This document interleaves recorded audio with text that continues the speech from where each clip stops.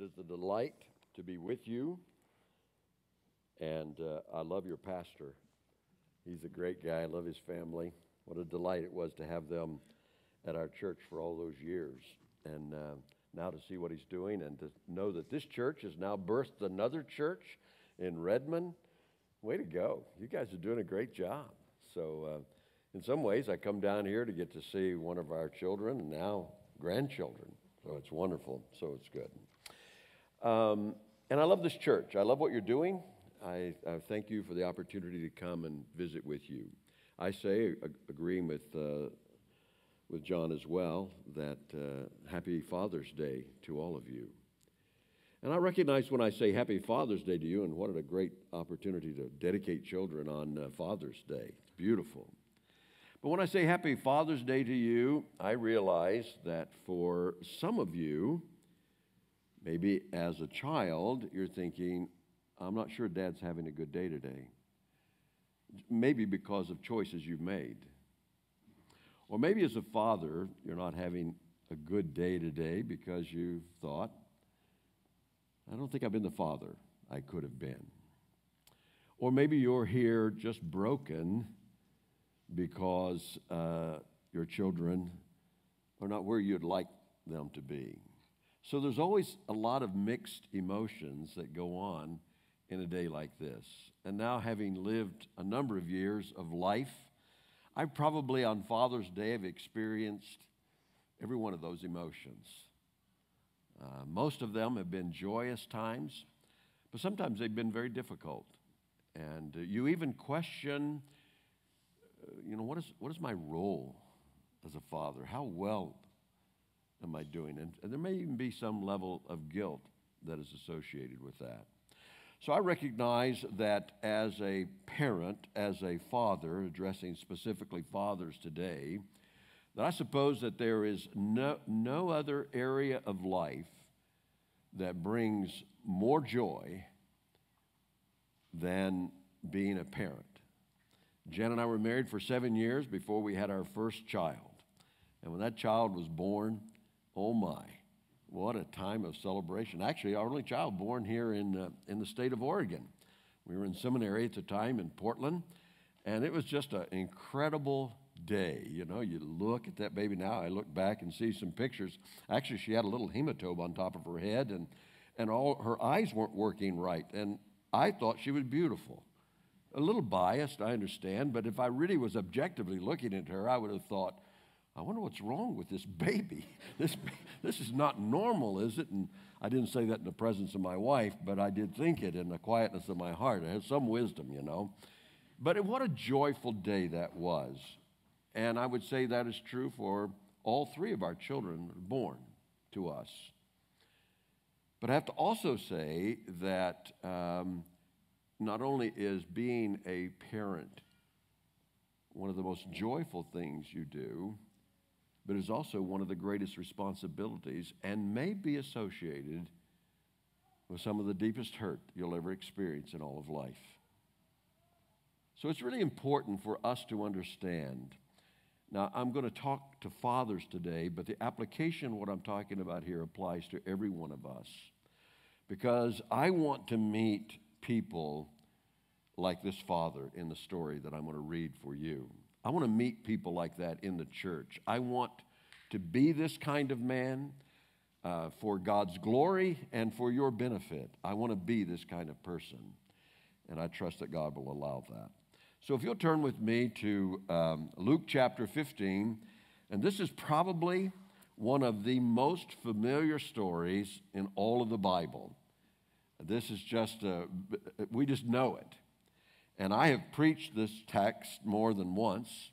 I've preached it from the perspective of the son who rebelled and moved away from his family. I've preached it in terms of the older brother who was pharisaical in his nature, a little self-righteous. But I've never preached this text dealing with the heart of the father. And we actually call this the prodigal son and speak as if the whole thing is about the prodigal son. the one who has moved off in extravagance and sin and disobedience. But I think it should better be phrased, and in my Bible it's got right there as a caption, the prodigal son. I really think it should be called the father's love. This is what I see, and not only for the younger son, but even for the older son. But we're going to focus then on just the first few verses, actually through verse 24. And I read from you from God's word to us this morning. Luke chapter 15, verse 11. And he said, a man had two sons. Now this is Jesus who was teaching. He's already taught about the lost sheep. He's taught about the lost coin. Each one of these is talking about a difficult situation, some deliberate, as we see in the story this morning, some inadvertent, but each one talking about a difficult situation recaptured by the focus on God and then rejoicing in the midst of that. We see that same theme running through this. And he said, Jesus speaking here, a man had two sons.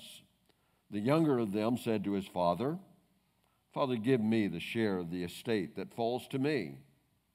So he divided his wealth between them. And not many days later, the younger son gathered everything together and went on a journey into a distant country. And there he squandered his estate with loose living.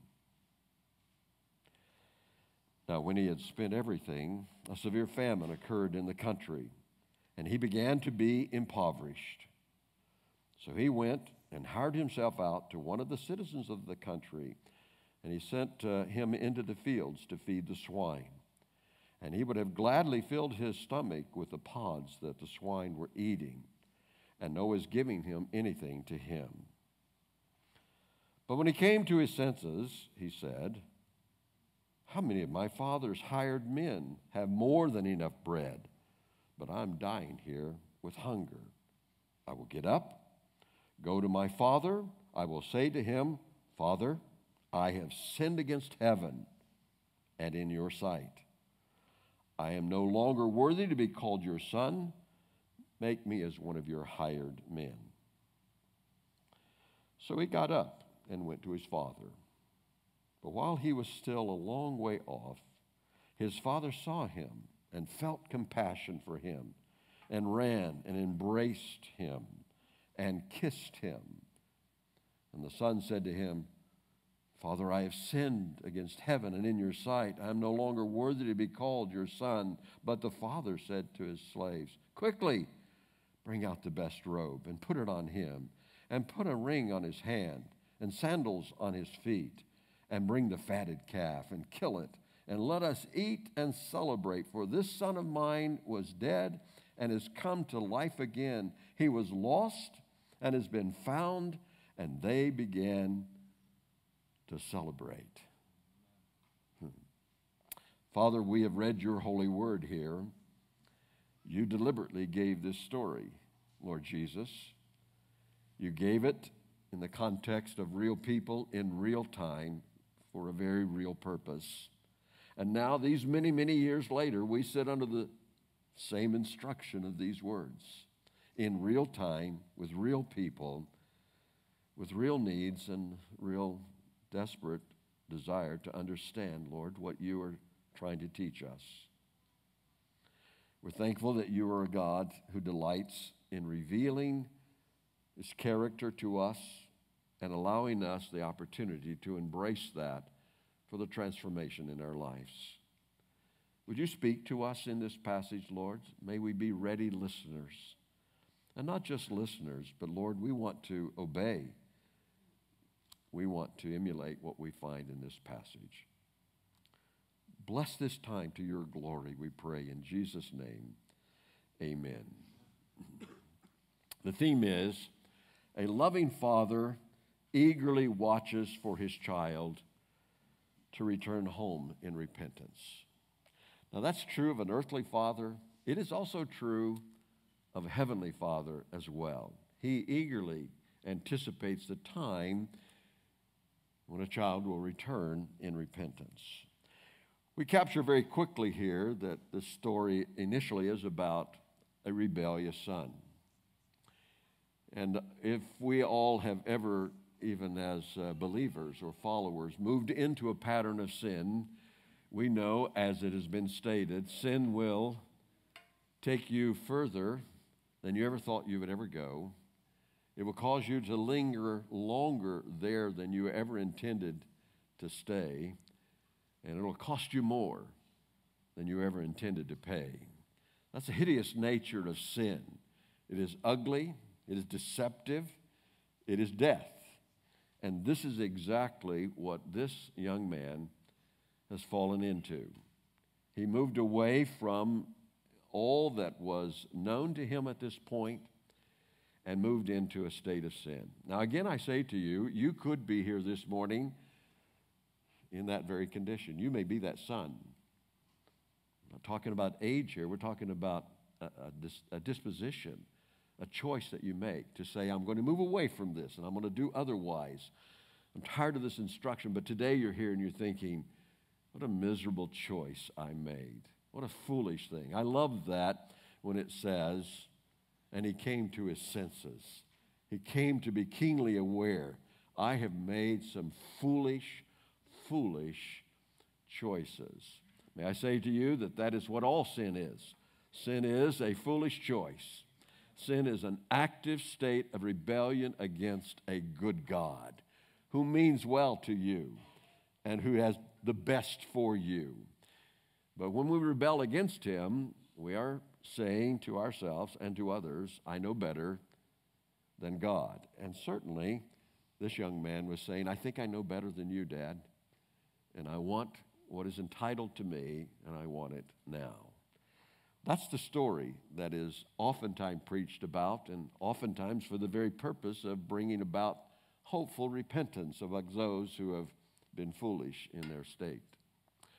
But what I want to capture for us this morning is more of the heart of the Father. Now, there are several aspects to this story. Only a few verses are given to his part of the story, but they're full of meaning. There's the part that we have to read into here, and that's the hurt of a father. Then we have to see, in addition to that, the love of a father. And then in addition to that, we have to see the forgiveness of a father. Now, I believe we see that in the heart of Jesus. The scriptures tell us that, into our Heavenly Father. The scriptures tell us that we should not grieve the Holy Spirit. That means we can grieve God. We can cause God pain by the choices that we make. And I see that the fact that God is a loving God, and he desires for us to be drawn back to him. And I see that he's also a forgiving God. And he illustrates that in this story. But the hurt is what we see, first of all, that is there. I think the first hurt that this father had to experience was the rejection. The rejection of his own person from his son, the rejection of the values that he held to, and that rejection that came, walked away, no longer wanting to be a part of that. I see in Scripture that one of the most difficult times in anyone's life is being rejected. And if you're rejected without cause and without understanding, it's even more severe. We see that certainly in the life of Joseph with his brothers. Rejected and judged and sold into slavery and in a foreign land, and all of that went on through there. I believe the biggest thing that Joseph had to learn to deal with was the severity of that rejection, with really no understanding, just a cruel act of one. And I believe this is what the father had to go through. You who are parents and have experienced any flavor of this, it becomes a confusing time. It is a hurtful time. You say, what went wrong? What is there about my life that you don't want, you don't desire? And what have I modeled to you that what's forcing you to rebel against that? And all of that confusion and that hurt that races into a heart. In addition to rejecting the person of his father and the values, there had to be the humiliation that went with that. The scriptures are very clear as we read in the Old Testament, in the book of Deuteronomy, that there was a clear pattern about how we were to give our heritage away, our wealth, and how they were to receive the inheritance. And it was under the direction of the father, and it was his choice, and he would distribute those things. And there was even a very clear protocol of what amount should be given to older and younger and so forth. But it was at the discretion of the father. It was never at the request of the son. That would be publicly embarrassing to this father. And in fact, in my study for this passage, there was one man that I read about that he actually had lived in the Middle East for 20 years, and much of these older practices are still in keeping in that region of the country. And he said in all of the years that he lived there, with all of the families that he knew, he could record no record, and even as he asked others, of anyone who had gone to their father and embarrassed their father by demanding, yes, what was rightfully due them at some point, but demanding that prematurely.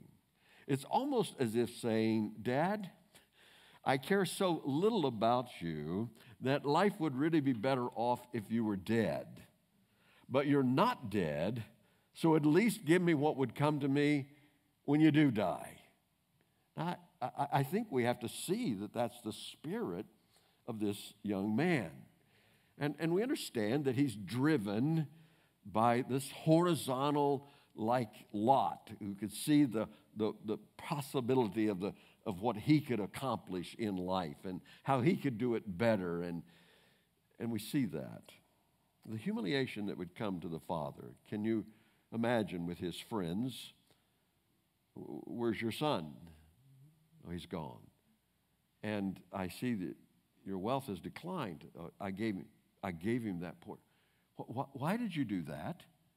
We don't do it that way. Why would you ever? This is embarrassing. And of course it was. I think there's a third part that I want to read into, knowing in my years of pastoring, in my years of being a parent, my years now of being a grandfather. I think there is an association, if something goes wrong in the family, that we're responsible for that. And there's a sense of guilt that comes to our lives. We misquote Proverbs 22 and verse 6, train up a child in the way he should go, and when he's old, he'll not depart from that. And we take that as a promise from God, and somehow we conclude that if our child doesn't turn out right, we failed in some way. We don't know where to put the blame fully in terms of what we've done, but we have that sensation that we've failed.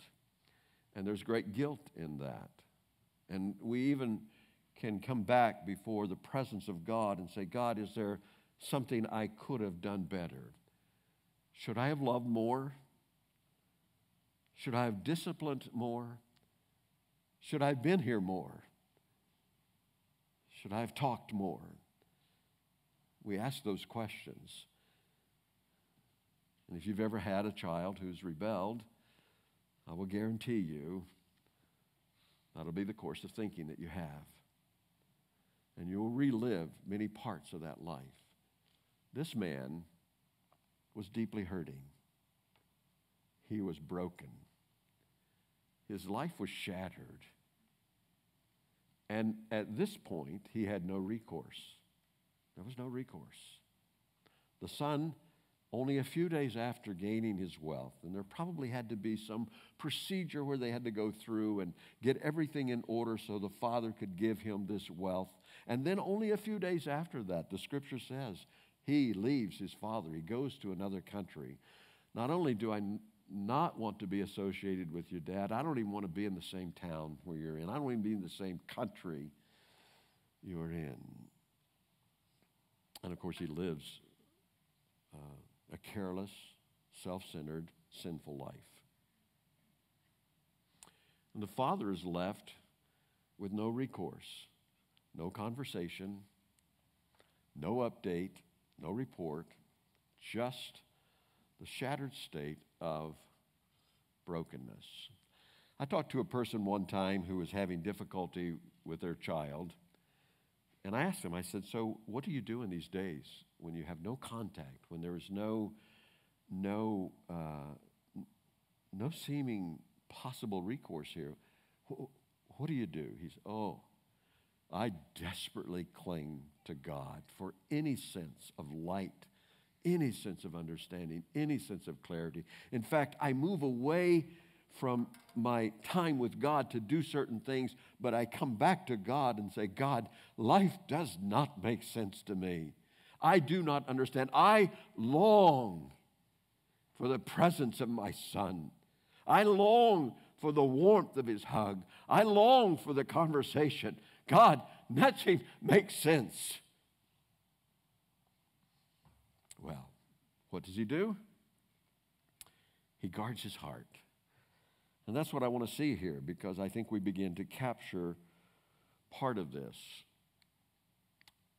One of the temptations that comes to us when people no longer walk the course that we walk, or say the things that we say, or do the things that we do, and mock us and make fun of us, our tendency is to reject them. I just won't have anything to do with you. I'll write you off. I have seen people who have done that with their children and have not talked, had lunch with a man this week, have not talked to their children for years. And when they bring up the name of child, this week I didn't bring up this guy, I didn't mention Father's Day coming up, because there's a root of bitterness that has settled into this man's life, and his whole face will grimace in pain and will show ugliness and anger and bitterness.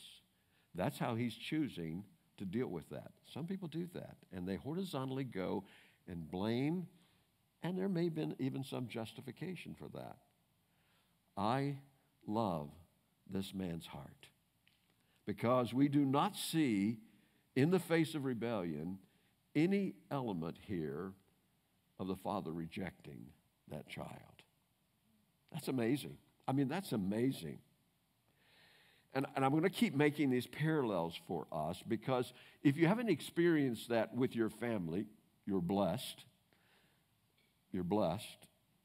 But certainly we've experienced that with our Heavenly Father, those times when we have willfully walked in opposition to God. And then we have found that God doesn't withhold from us. He hasn't rejected us. He's been hurt by us. And really, if we think about it, the one we've offended the most is the one we long most desperately to speak to, God our Father. I believe this man had so protected his heart that in the event, and of course we know it does take place, in the event his son comes home, he's ready to receive him. The first step of loving someone else is not to reject them.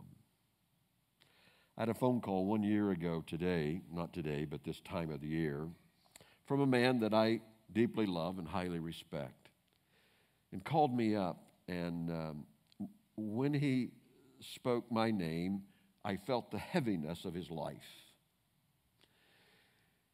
And I knew that he was going to say something to me in the next few minutes that were going to reveal something devastating.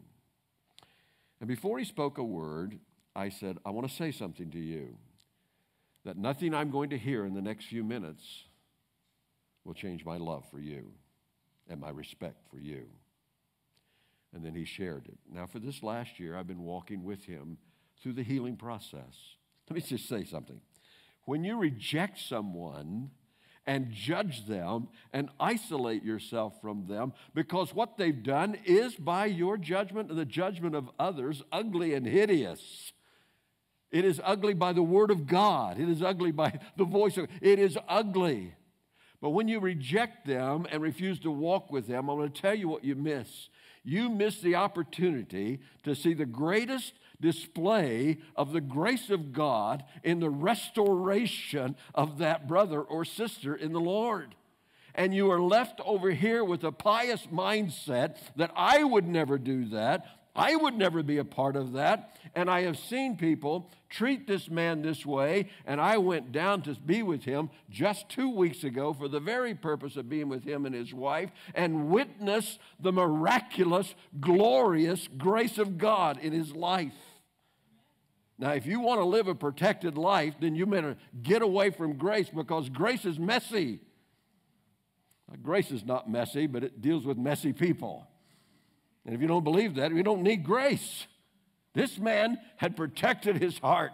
I trust that you will be a congregation that protects your heart, so that when some of your brothers and sisters has a struggle, that they'll know the safest place for them to go in the midst of their struggle is right here, because they know they will be overwhelmed by love.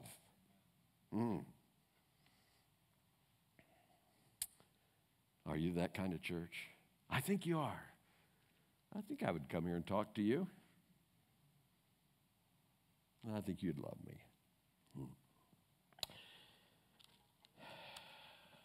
We see in verse 20 that he never stopped caring. So he got up and came to his father, the son did. But while he was still a long way off,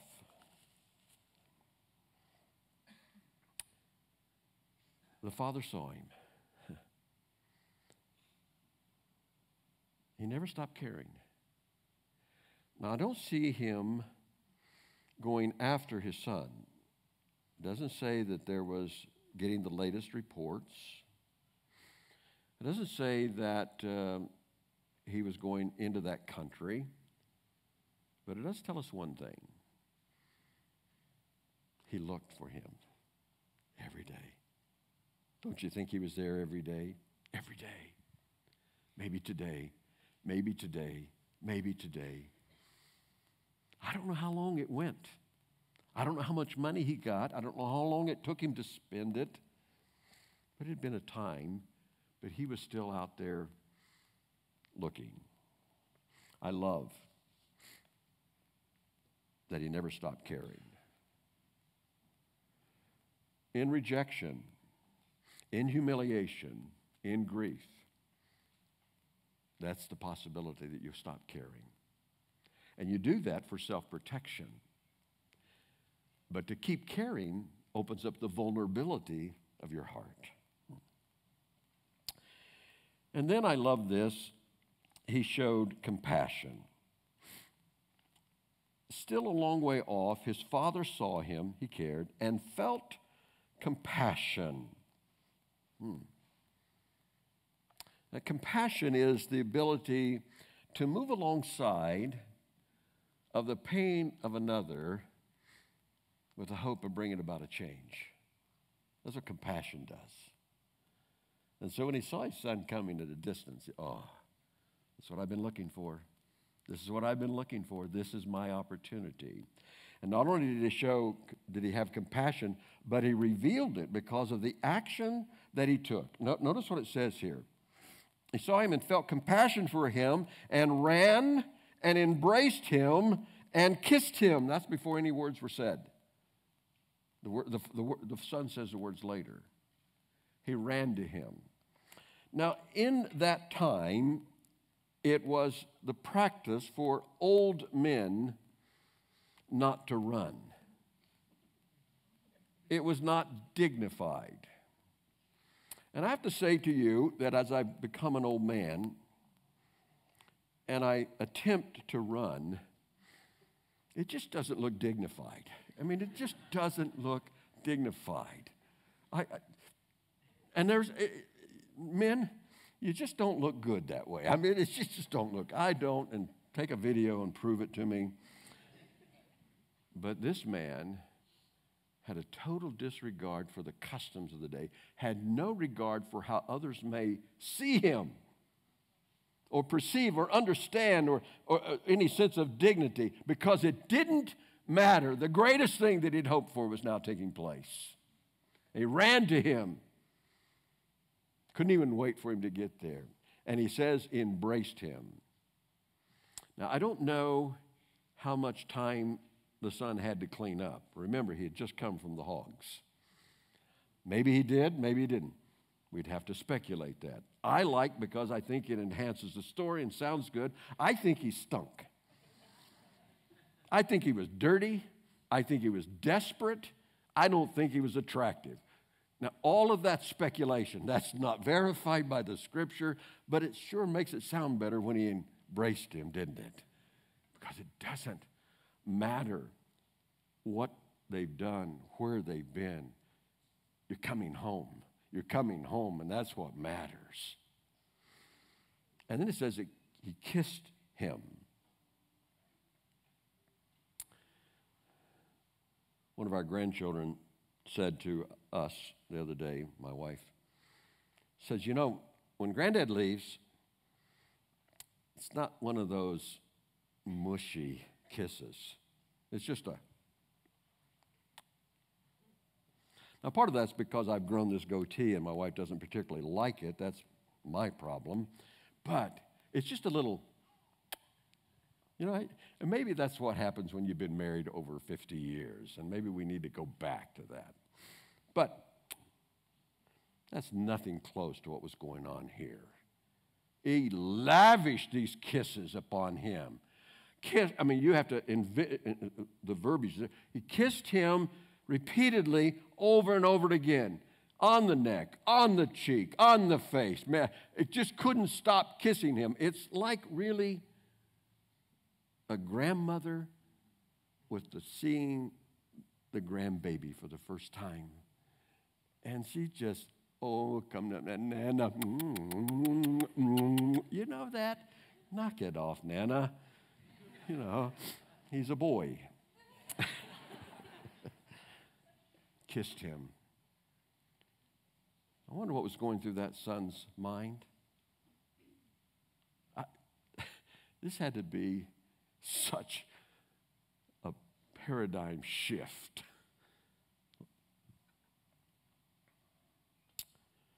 And then it doesn't stop there. Now, he's displaying his affection here.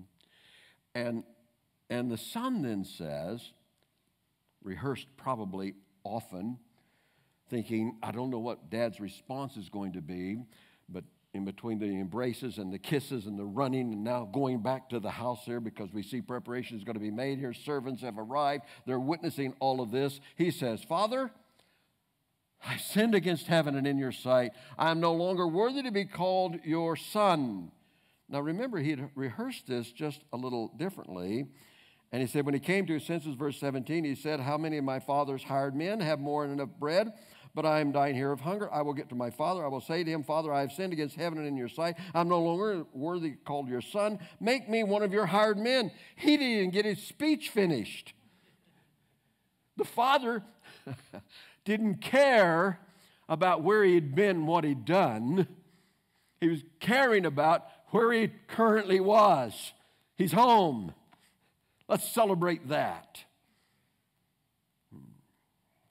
I've sat down with people, and their journey has not been good. And they say, you know, I think I need to tell you about this. I said, you don't have to tell me anything. Now, if you want to and you think that helps you in your journey, I don't need any details here. You know something, friends? I do not need a new news flash about what sin looks like. Haven't you seen enough sin in your life? Don't you know what it looks like? I don't need another current report. So if you're coming back from sin, I don't need to know that. I just want to know, where are you going? Where are you going? Now, this guy was, if the son had practiced what he was going to do, don't you think the father thought, oh, if my son ever comes back, if my son ever comes back, whoo, what a party. What a party we're going to have. That's what he does. So we see then the generosity expressed here. Go get my best robe. That's probably his own personal robe. It may have been his best one that he had. It was his. Go get not just a robe, the best robe. Put it on him. Put a ring on his hand, implying, perhaps a signet ring, implying a re-embracement of authority, and sandals on his feet. And sandals were only worn by family members. Servants didn't have sandals. And so by action, even though the son was saying, I'm willing to be a servant, he's saying, no, you're here. This is it. And he said, and go out and bring in the fattened calf. We're going to have some veal tonight and kill it. And let us eat and celebrate. And the whole reason of this, for this son of mine was dead and has come to life again. He was lost and has been found. And they began to celebrate. You see, the older son here, which we're not going to go into, didn't want to celebrate because it didn't fit his profile of what life should be. You know, friends, you can live a self-righteous life and you can act as if you've never sinned. But I know better. And what we ought to do is get on the side of grace and love and forgiveness, huh? Full acceptance, undeserved understanding. What did he give his guy? The father forgave him. Forgave him immediately. Forgave him completely. And forgave him restoratively. Completely. I think sometimes we as Christians, although we don't believe in penance, that is, where we have to pay for our sins. We believe that Jesus has paid for our sins. We celebrate that. But I think sometimes when people have moved into sin, and if it seems to be more gross sin, then we almost treat them as if they have to do penance. They have to perform a certain way until we can embrace them. I am so glad that my Father's heart is not that way. I believe my Father in heaven is represented right here when he says, when you come home, we will celebrate right now. This is when we'll have the party, because this is a display of my grace. This is a display of my mercy. This is a display of my love. This is a display. It doesn't get any better right now than the time of party and celebration. And for you to go through a sense of penance and time and struggle, that implies you have something to do with this party. This party is about me, the Father says, and what I'm doing. And you can't earn this. This is my gift to you. You missed it. That would have been a wonderful time for you to say, amen, Brother Mike. That is so rich. That is so rich. That is so true. I don't want it now. But you could have. Isn't this a great story? You know what? This is not this prodigal son story. This is our story.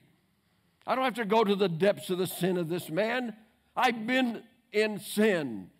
You know, people always talk about when they reach the bottom.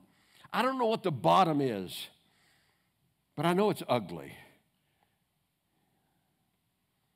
And I have a Father who says, welcome home, son. Welcome home. I'll give you 3 passages of scriptures that I don't have time to look at, but 3 passages that says we are to love, we are to accept, and we're to forgive. Pattern that we see here is not just the Heavenly Father to us, not this Father to his Son. It is our pattern in the church. In John chapter 13, verse 34, we're to love each other just as Christ has loved us. We're to accept each other. Romans 15:7. Just as Christ has accepted us. We're to forgive each other, Ephesians 4:31, just as God in Christ has forgiven us. The love pattern, the acceptance pattern, and the forgiveness pattern are not something you make up. It's not something you have to design. It's already outlined by God. We just have to do it. We just have to do it. I love what it says in 1 Corinthians 13:7. You know, that's a verse we don't always get to look at. Just turn with me, and that's the last verse I look at. I close with an illustration, and we worship. But look at 1 Corinthians 13, verse 7. You know, this is sometimes we do this love chapter like we do the fruit of the Spirit, love, joy, peace, and so forth. And we all know the first part, love is patient, love is kind, love is not jealous, love does not brag, and is not arrogant, and so forth. If we don't get down to verse 13, we miss what love is all about. Verse 13 says, love bears all things, believes all things, hopes all things, endures all things. That's the love of God. Now, when it says bears all things, it could be better described because it seems to be the same as endures all things. That bears all things means that it covers. And what we're saying here is, I know that you're in a difficult time right now. I'm not going to publicly expose you. I'm not going to embarrass you. I'm going to throw a blanket over you right now. And under this blanket of protection, I'm going to let you grow up. And there's things that you need to understand when it says it's love. It says it believes all things. It's not naive. That's not what it's saying. It's saying, I believe things about you that you don't even believe. Jesus said to his disciples, follow me and I'll make you fishers of men. They didn't understand what that was. Jesus saw it. He knew what he was doing. And then it says, not only does it believe all things, it hopes all things. You know, I know this is where you're at right now. I see where you can be, and hope is the expectation of certainty. I'm going to see it through. And endure means I'm here for as long as it takes. I'm here. That kind of love never fails. I shared this passage out at the prison. We have a prison ministry out at Clallam Bay Prison, and I shared this passage about throwing a blanket. You know, we do this with our children. When our children are socially maladjusted and they do weird things like come into a gathering of adults and right in the middle of that gathering mess their pants, we think, like, that's so embarrassing. This kid, what is wrong with this? No, you just sweep that little kid out of there. Mamas usually do. Sweep that little kid out of there, and you protect that child. They may not do everything properly, but you're not trying to expose them. You're trying to protect them because you know something? I hope. You're going to be better than this, kid. You're going to be better. You got a lot to learn. You got a lot of potential here. And I hope for that. And I'm right here till it all comes about. Oh, I'm so thankful. My Heavenly Father covers me. Says, you're not all you should be or could be right now. But I'm here. And I see things that you don't even see right now. But one day it'll be true for you. And I'll be right here until it happens. I'll be right here with you. Perhaps you saw what I saw a number of months back when I was watching the Billy Graham funeral service. I had to go to a meeting. I didn't get to see all of it, but most of it. I saw some of the eulogy. Did any of you watch that Billy Graham funeral service? It's an incredible service. Just simple but very good. One of the people that shared on that eulogy was their daughter. I want to read this to you, and it's Ruth's testimony. Ruth Graham tells the story of her father's warm embrace. My father was not God, but he showed me what God is like that day. I am so grateful God accepts me as I am, hurting, wounded, and broken.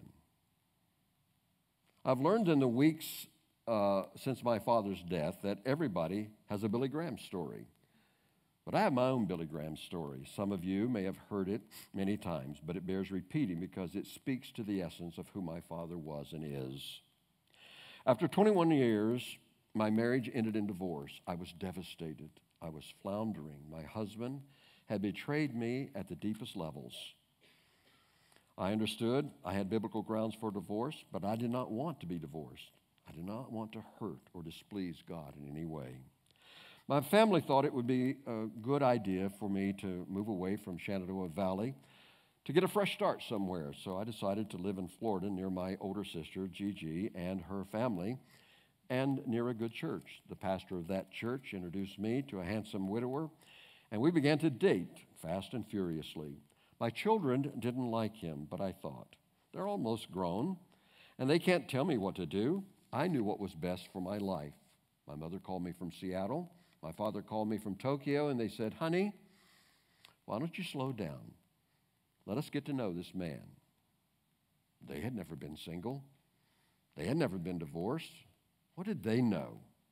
So being stubborn, willful, and sinful, I married this man on New Year's Eve, and within 24 hours, I knew I'd made a terrible mistake. After 5 weeks, I fled. I was afraid of him. What was I going to do? I wanted to go talk to my mother and my father. On my way home, I stopped and picked up my daughter, Windsor, from boarding school. I felt wretched. I was coming home with my life in pieces. Shame weighed me down. I dreaded having to see my parents' gaze. I didn't think I could handle what their eyes might communicate. I wanted to run and hide, but I could not. I had nowhere else to go. I could not undo my mistake. I knew I had to face it. I felt unworthy to go home, but I needed my parents. I look back now, overwhelmed by God's tenderness and timing, for it was this, my darkest hour, that God stepped in with one of the most powerful metaphors of my life. It was a 2-day drive to home. Question whirled in my mind. What was I going to say to Daddy? What was I going to say to Mother? What was I going to say to my children? I've been such a failure. What were they going to do, and what were they going to say to me? Maybe something like, we're tired of fooling with you. We told you not to do it. You've embarrassed us. Many of you know that we live on the side of a mountain. And as I wound my way up the mountain, I wound it around my last turn, the bend of my father's driveway. And my father was standing there waiting for me. My father, who had every reason to rebuke, wrapped his arms around me, pulled me into a warm embrace, and greeted me with these simple words: welcome home. There was no shame. There was no blame. There was no condemnation, just unconditional love. My father's embrace at that moment was one of the most profound gestures of acceptance I've ever experienced. To be utterly broken and still accepted, to feel ugly and yet be loved, to feel like an outcast and to be welcomed. I marveled at the contrast between my heart, full of shame and regret, and my father, so full of love. I must have felt many things at once in his arms: shock, relief, gratitude, safety, disbelief. One thing I most definitely felt was shattered. And through his embrace, my father let me know that I had permission to feel the way I was. He was not condemning me. No defense or explanation was required. My father was not God, but he showed me what God is like that day. His one act of grace changed my life and informed me of who I am. I'm so grateful God accepts me as I am, hurting, wounded, broken.